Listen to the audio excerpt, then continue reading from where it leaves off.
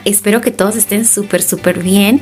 En este nuevo video les voy a compartir cómo yo utilizo mi avatar para realizar mis videos educativos y de la misma manera hago la intro de este canal. Espero que les sea útil y que lo pongan en práctica. Es bastante sencillo, solo es cuestión de familiarizarnos con las aplicaciones que utilizaremos y recuérdense también de suscribirse y activar la campanita de notificaciones para que YouTube les avise cuando suba nuevo contenido. Sin nada más que decir, iniciemos. Bueno, lo primero que vamos a realizar es descargar estas dos aplicaciones. La primera es Zepeto y la otra aplicación es CapCut. Iniciamos entrando a Zepeto, empieza ya a cargar la aplicación. Esta aplicación me gusta bastante porque el avatar le podemos dar varios movimientos, entonces hace que nuestros videos se vean muchísimo mejor.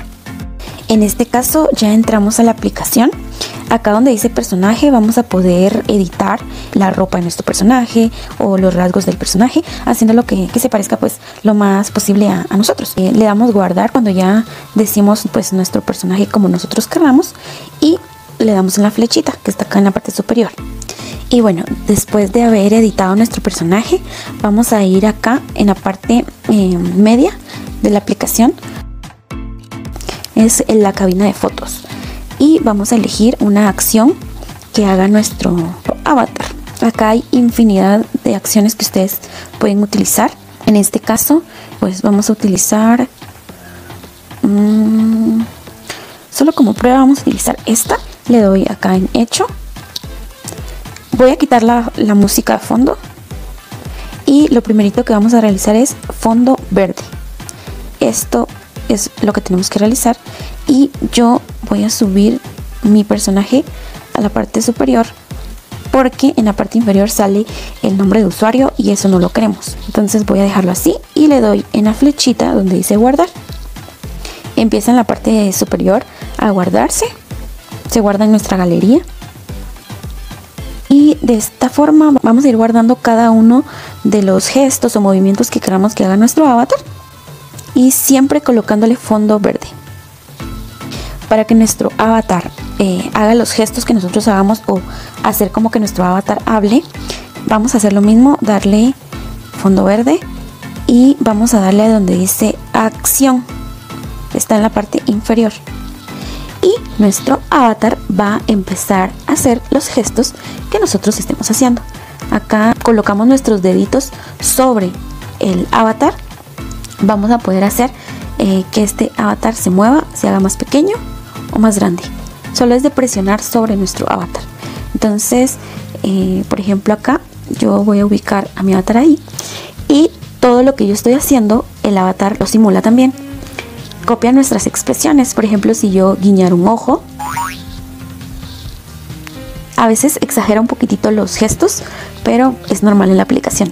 Por ejemplo, a veces, aunque uno no abra tanto los ojos, el avatar lo hace y los gestos de la boca no los copia tan bien, pero pues está bastante aceptable la aplicación y más que todo porque es gratuita, ¿verdad?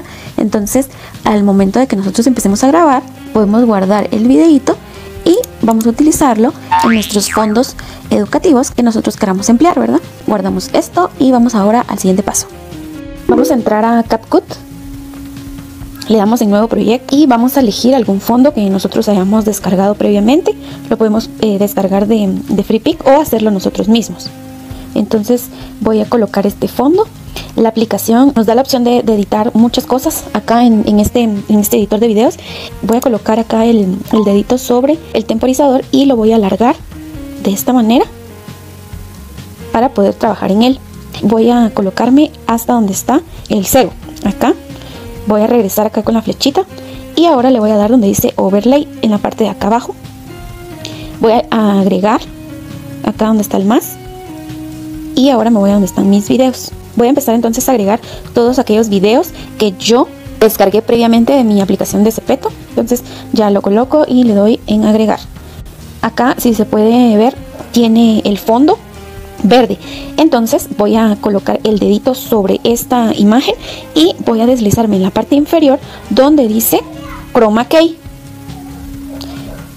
me muestra este círculo que yo estoy moviendo acá. Entonces yo lo voy a colocar en el color verde. Por ejemplo, si lo colocara en este colorcito que es como un celestito y me voy a donde dice intensidad, lo borraría, ¿verdad? Pero como yo quiero borrar el fondo, entonces voy a elegir el color verde. Me voy a intensidad y acá en intensidad está en 0, le voy a dar hasta el 100 para eliminar el color completamente. Ahora voy a darle clic en el chequecito y voy a arrastrar el avatar a donde yo quiera que esté. Entonces lo puedo dejar acá, lo puedo correr para acá. Si notan acá se miran las letritas de Zepeto, entonces eso es lo que no queremos que se vea. Y voy a ajustar entonces el avatar de esta manera. Ahora si lo dejamos correr en esta parte, va a decir, ¿verdad? Hola, y ahí terminaría. Si seguimos, esto sería muy largo, entonces voy a cortar hasta donde yo quiero. Ahí quiero que pare, entonces agarro esta partecita y la reduzco. Entonces si vemos, ahí ya saluda y listo. Ahora vamos a colocarnos de nuevo, vamos a darle otra vez overlay y vamos a elegir otro videito. Ahora acá lo voy a colocar exactamente a la par y acá aparecería, hacemos lo mismo, clic sobre nuestro avatar, vamos a donde dice chroma key y seleccionamos el color que queramos quitar. En este caso va a ser el verde. Vamos a intensidad y le damos 100. Clic en el chequecito y volvemos entonces a ajustar nuestro avatar donde nosotros queramos colocarlo. Vamos a seguir entonces eligiendo. Bueno, después de haber agregado entonces a nuestros avatars, vamos a salir de acá y le vamos a dar en texto. Vamos a elegir texto, vamos a agregar un nuevo texto y vamos a escribir lo que nosotros querramos decirle a nuestros estudiantes. Ahora acá vamos a editar entonces el estilo. Podemos elegir la letra en estas partecitas. Acá hay algunos estilos de letra y también el color. Vamos a elegir acá algunos efectos. Por ejemplo, si yo elijo esta o esta, ahí es la creatividad de cada uno de ustedes. Vamos a dejar esta y acá podemos elegir también una animación que pueda hacer la letra, ¿verdad? Para hacer así como que está escribiéndose, acá podemos hacerlo y con esta flechita le vamos a dar más rápido o más lento. Ven acá, súper rápido, acá es más lento. Entonces nosotros lo ajustamos, bueno, ahí, y vemos. O sea, igual esto se puede alargar o acortar.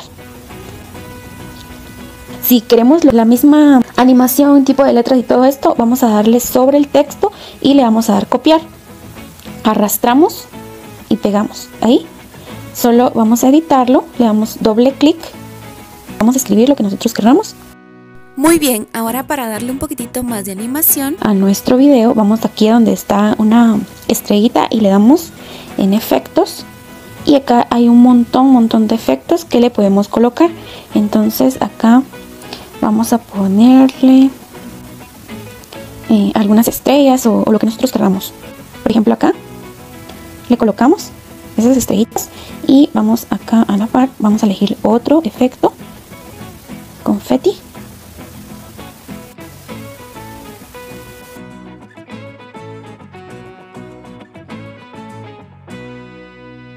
Y ahora si le queremos agregar acá un efecto musical, vamos a sonidos. Podemos elegir la música que está acá, otra que nosotros ya tengamos descargada. Y ahí estaría. Ahora vamos a darle acá en la flechita y podemos elegir la resolución 720 o 1080. Le damos a exportar y empieza a cargarse nuestro videito.